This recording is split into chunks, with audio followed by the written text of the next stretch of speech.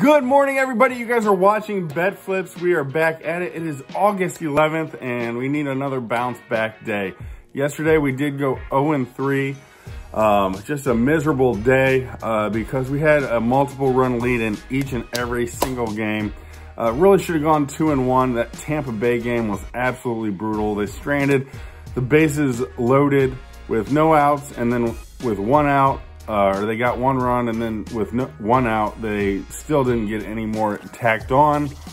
Then they ended up blowing it in the ninth when they only needed to pitch around Rowdy Tellez because he was the only guy with power left. Just don't give him anything to hit. Give him a ball right down the middle. He hits a freaking home run. And then they had the absolute worst top of the 10th with the runner getting thrown out at third. Then a crappy stolen base attempt, and it was just absolutely just a pretty awful showing by the Tampa Bay Rays the last 3 innings of that game.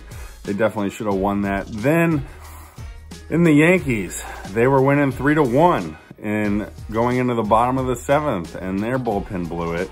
And then the Twins, they had a 2-run lead too at one point and against the Dodgers, and they weren't able to hang on. So that being said, we did go 0-3. We're gonna move on.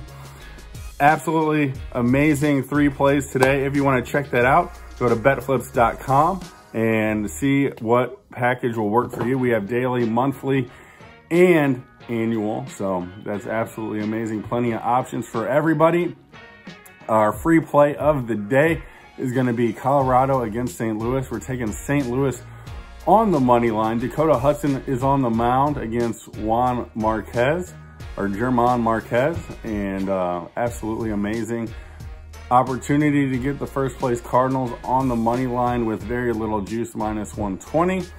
That is our play. If you guys like this information, go ahead and smash that like button for me. Go ahead, drop a comment on your favorite game of the day. And as always, we'll see you tomorrow. Bet, flip, cash.